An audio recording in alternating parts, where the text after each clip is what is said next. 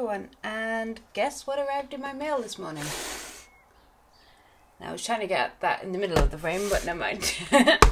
Scrawlrbox is here. This is for June. Trying to open it. 1 second. Wait, there we go. I'm going to show my address. So,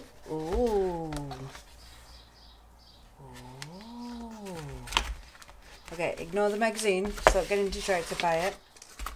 We've clearly got some Derwent products. Special colour selection, especially for Scrawlrbox. Okay, yeah, let's do these first. Let's open these up. I have no idea whatsoever what's in this box because Scrawlr don't give any hints or suggestions or anything that it could possibly be. And because I'm in the UK, I get it pretty much the day after they release them, so there's no other videos or anything at the moment of filming this, which is Thursday the 25th at 44 minutes past 9 in the morning. So, we've got pastels. Oh, no, not pastels. Inktense, I love these. These are like my first sort of like pencils that I had. And I love these. These are permanent, but these are the blocks. So, oh, I've never had the blocks. I've only had the pencils. So, that's nice. I'm excited for this box now. What's in here? Well, I was excited before, but now I'm really excited. I love this stuff, I love this stuff, I love this stuff. Okay, open.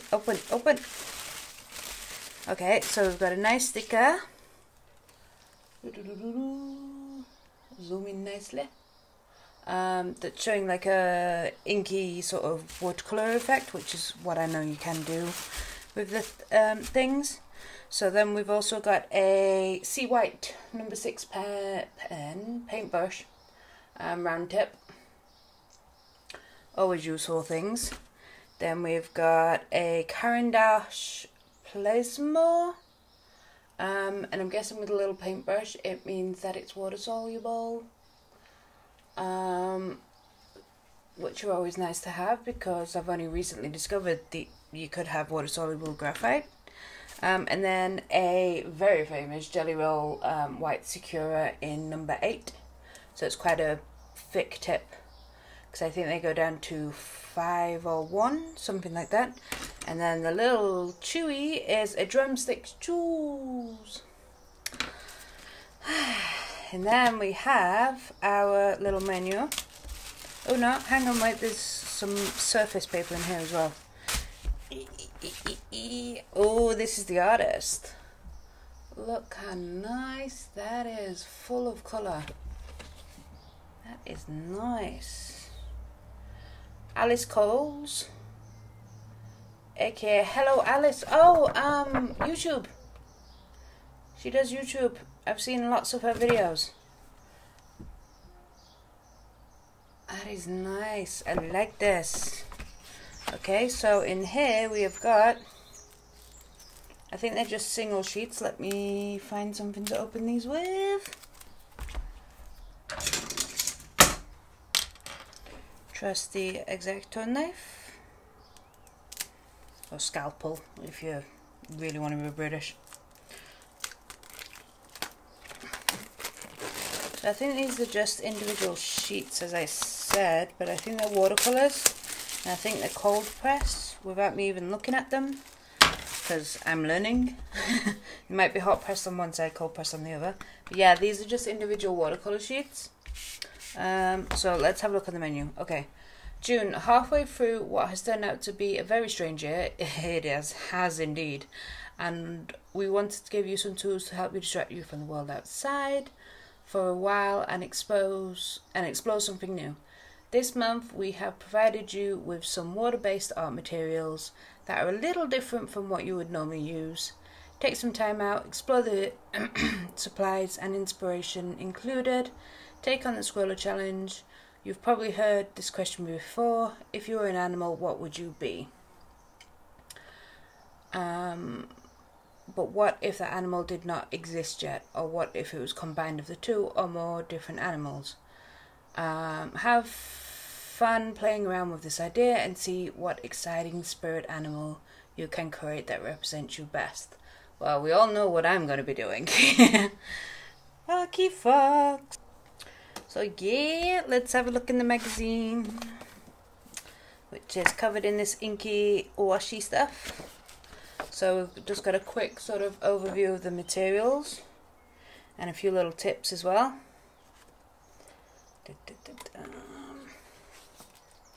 And then a little interview with the artist. And then some serious tips on what to do with the Doing ink tents. And then a gallery from last month. Is it from last month? No, it's the month before. So, April 2020 Scrawlrbox. Scrawlr extras. So it tells you about the referral scheme.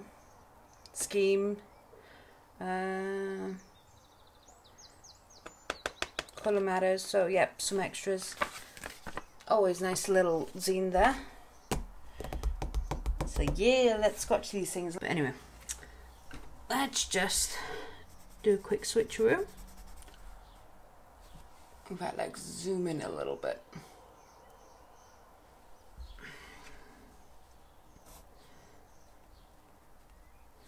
So this isn't really graphite, is it? Is it graphite? It says pencil, but it feels like a black sort of just watercolor crayon. Well, we'll put a big chunk on the end, see how that works in a sec. Can put a little bit over there, I would imagine. No, doesn't work very well with that. So let's try our ink tents. Little beauties. It's quite cool how they've managed to package them. And so we've got a yellow. Do they have the colours? It's 0 to 10. If I get my pencils out, it will probably tell me what the name is as well, because I'm imagining they would match up with the pencils. I mean, you can use them the way that I'm using them right now, but you can actually just leave them flat and then apply the water and use them like a pan set, like a watercolor pan set as well, which I've seen a lot of people do. And people say they prefer the blocks to the pencils because the blocks seem to be more pigmentized, more pigment. They have more pigment in them. Okay, so we've got some nice colours, and of course I think these are definitely mixable. So watch the magic of this stuff. Oh, look how intense these things are. But these I actually prefer using to watercolours, because as I've said, they have a permanence on them that watercolours just don't, which can frustrate the hell out of me sometimes. Although I do like using watercolours as well, it's just these are my go-to, like these are what I'll have in my bag and want to use all the time. And as you can see with the state of my brush, they do stain because they are very highly pigmented. Look at the glorious, where are we? There we are. Look at the glorious colours. So let's see if I can get these to dry a little bit quicker. Like this one, the yellow is super duper dry.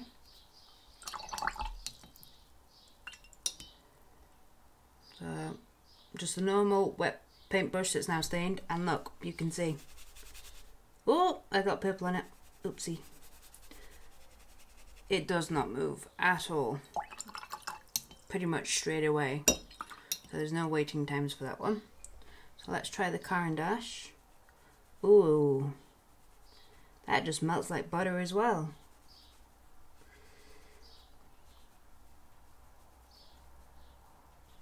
A little bit goes a long way with the Caran d'Ache. I have noticed that with Caran d'Ache as well. A little bit does go a long way. Because I've recently just got some pastel pencils. Because I've gone crazy with the pastels. Which I love now. I used to be terrified of. Now I'm scared of. Thanks to Scrawlr and Art Snacks. Because they both sent me pastels and I've fallen in love with them. But the Caran d'Ache, I was using the Rembrandt pastel pencil. And I've sharpened it a lot. Because I was using it a lot and it's like this big now, whereas the Caran d'Ache I did the exact same piece using the same amount and I've sharpened it, but it's only like gone down a little bit. So I don't know whether that's because of the quality of the pigments or what, but yeah, a little bit of Caran d'Ache goes a long way. That should be their slogan. So you don't have to replace the products so much, which is good because they're expensive products. I just want to show you how I've been taught to use the blocks, and that's literally just going in and using it that way, because you get such intense colour this way, and you can control how much you want on the brush and things, whereas doing it that way you can see it does leave a textured effect, which by all means have. Let's just do a nice the pink as well, while the magenta, just show you how bold it is. I'll show you the yellow as well, because obviously that one looks a little opaque. The other thing you can do, I think, is wet on wet. I've never done it, so we're gonna give that a whirl. But even the yellow, look how intense that is, just by using them like a pan set. Okay, so if we do a wet on wet, so let's get as much water on the paper. I was going to say palette. So I've got a nice thing. Let's use the green for this one.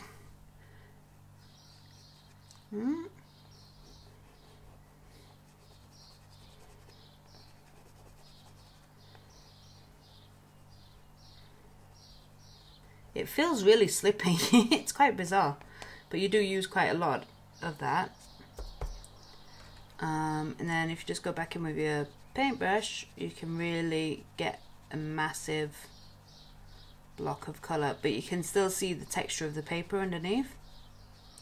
Which again, depends on what effect you're going for. That might be useful, it might not be. So just bear that in mind with what you're planning on doing. Look at me talking like I'm a professional. Just because I've used them in the past.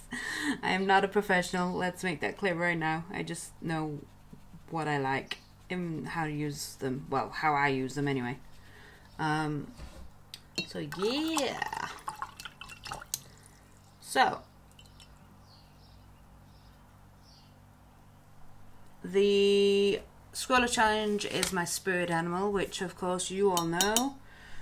Or if you don't, it's a fox. It's an archifox. So I want to develop that character as well. So this is another opportunity for me to develop it, because part of the Scrawlr challenge, hang on, where is it? It says, if you were an animal, what would you be? But what if that animal did not yet exist? Or what if you combine the two or more different animals? Have fun playing around with this idea and see what exciting spirit animal you can create that represents you best. So, archifox is not a real thing because he's not a geometric fox walking around there with architecture symbols all over him. So, my spirit animal is going to be a fox. Archifox. So, yeah, I'll do that next. But let me just tidy up a little bit because there's stuff everywhere that I don't need. Alright, so let's just move the samples out of the way. Now, bits of paper. Now, I've just drawn a quick sketch of a fox, of Archifox, hopefully. Or a version of Archifox. I'm just going to go over it again because it is very faint and I need it to stand out just a little. in my was it my previous? I think it was my previous Art Snacks video. I did Archifox as well. In case you haven't noticed, I'm slightly obsessed with foxes, because they are my spirit animal. And I'm hoping to develop Archifox for some animation videos to do with my architecture buildings, but more on that later. But I think I'm actually going to have to enlist an actual animator or illustrator, because I keep sort of drawing different variations of Archifox and I can't really decide, or I think that it looks like too much of what's already on the internet already, so I might have to enlist the help of somebody else to come up with a design for him, because this is what's been taking me so long to sort of do something with him, because I just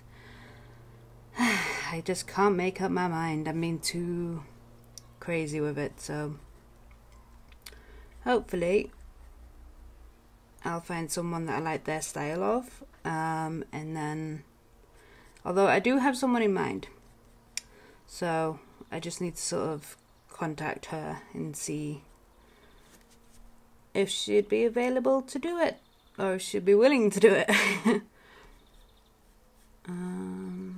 Yeah, so going back to what I was saying before I got distracted, I did it last month. In fact, do I have last month's? 1 second.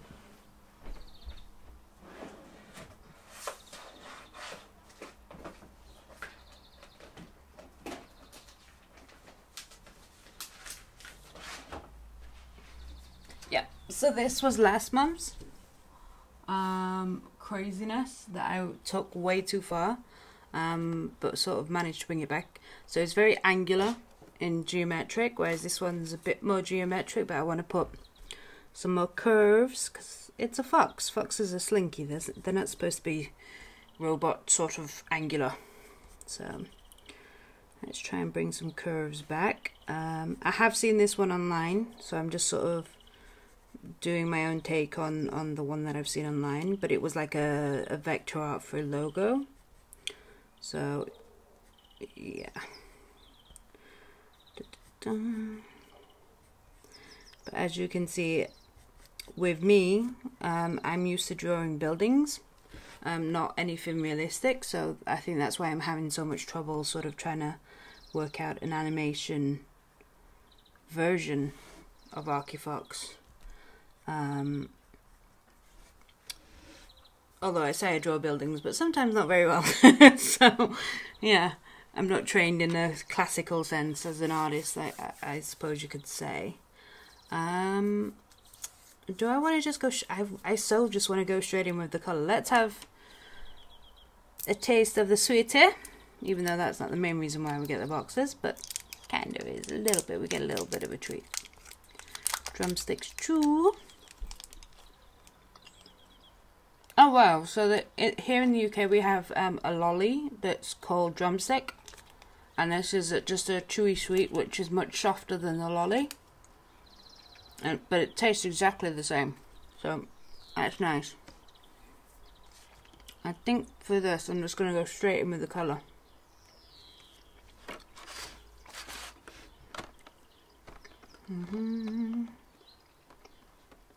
I'm thinking, should I go with the classic orange? Well, we can always paint over the top, so let's just go with the classic for now. And I'm going to work just directly from the sticks.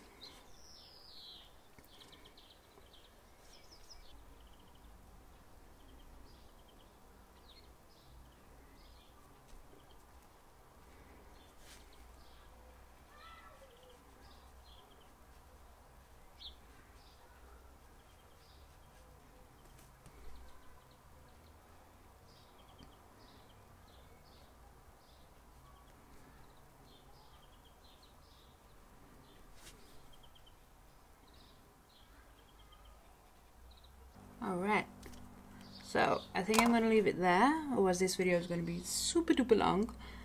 But as I've said earlier, with Archifox I do want to develop him more and more and more.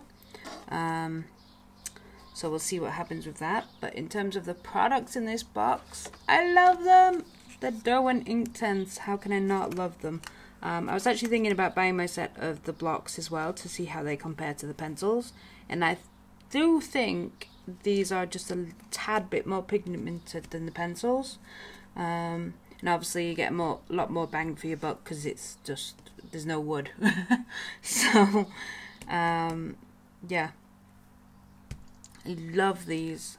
I like the Caran d'Ache water-soluble pencil, but I've got to sort of remember not to put it on so heavy, and bear in mind that it will sort of spread with water, obviously. And then, of course, we love the jelly rolls. The paintbrush is a nice, decent sea white paintbrush. Nice general paintbrush, as they say. What else was there? The paper. The paper's quite nice.